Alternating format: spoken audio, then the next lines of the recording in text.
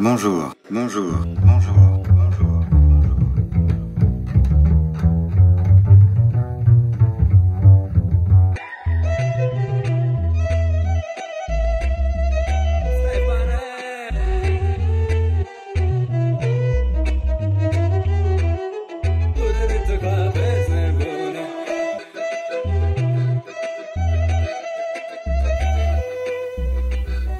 First of all, I have a job that I love, and I love waking up and working and making progress. Normally, during breaks like this, I get really antsy. I find myself not able to sit still. I find my energy cycles going way down and taking a lot of naps to compensate, and I get all out of whack. Monday is the big work day. Really hoping I can continue to find time to make these, because I have a lot of fun doing them, but also only wanting to do it if I believe it's making all the other parts of my life more productive. Yesterday I talked about my resolutions for this year. The first book that I'm going to be reading is one that I've already read, and it's called The Lean Startup by Eric Ries.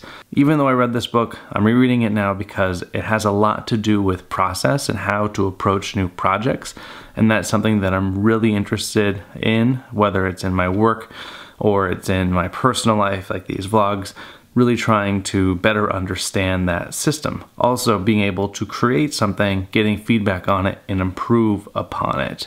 One of the things I'm really excited about doing is I have an opportunity to work from home a lot of times. And so trying to use these vlogs as an excuse to go find really cool places to spend the day working. Last night I read this article called The Secret of Happiness is 10 Specific Behaviors. Let me see here if you can see that. In the article, I found this quote that really speaks to something I've been thinking a lot about lately. And it says, "Be everything to everybody and you'll be nothing for yourself," by John Rushton. That is exactly the essence of why these vlogs are important to me. I found myself in 2015 working on a lot of cool things, but spending probably too much time thinking about how others will perceive them. That's completely separate from the whole how we treat others in our lives. Different from caring and loving and all the things that we should do, and the things that I'm working on doing even more in my life. Something I think about a lot.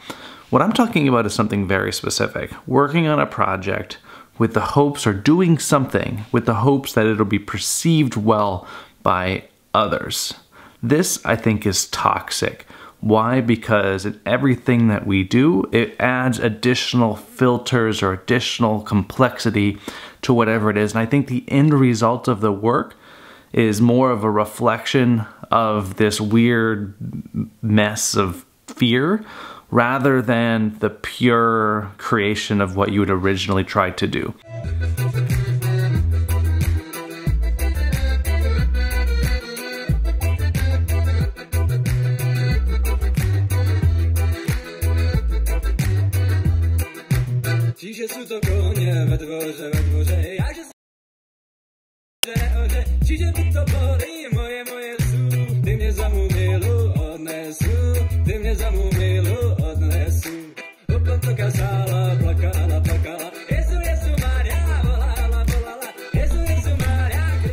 Trying to decide if I should go for a run.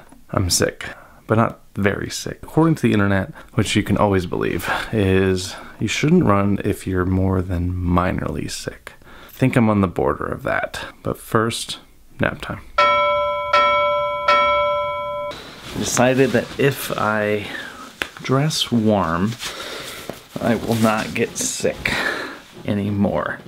So the solution to running while sick: dress warm, run slow.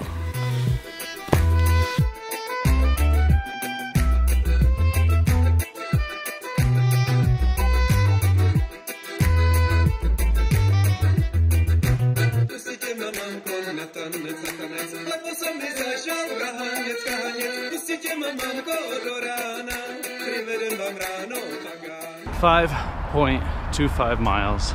Don't run while sick. I'm not that sick. I just shouldn't have been running. So I'm reminded of this article about Frank Sinatra, where I think it's titled "Frank Sinatra Has a Cold," and it talks about just how dramatic he was anytime he was sick.